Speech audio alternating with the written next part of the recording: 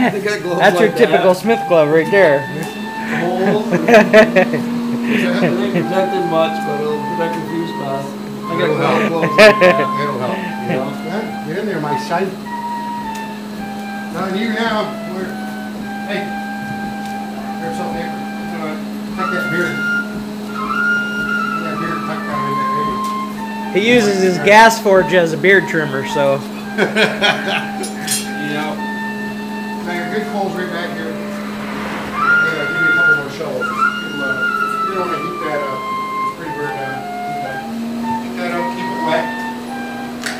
You worked coal forge before? Just learning, we just started using them for the... But you don't understand about duck's nesting and building up a solid beehive? Yeah. You stay out of the way? Am I good at it? No. The easy part, at least what might be hard to use, they might remind you of their coal. It's a lot of coal to do one right. Right. So we're not buying it.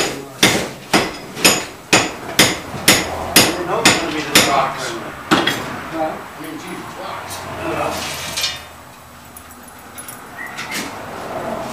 It's not good back there. Those guys work. You're going to step on something hot.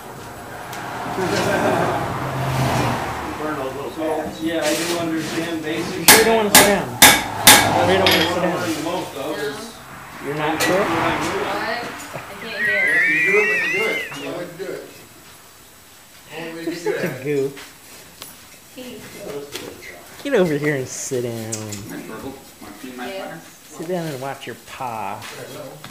And I give you Well, one are his sunglasses, and the other one are for you as safety glasses. Yeah. Yeah. You have a problem? Yeah. Alright, I think that I don't have enough pressure so the glass is going out the bottom. Yeah. I'm sure it's need help.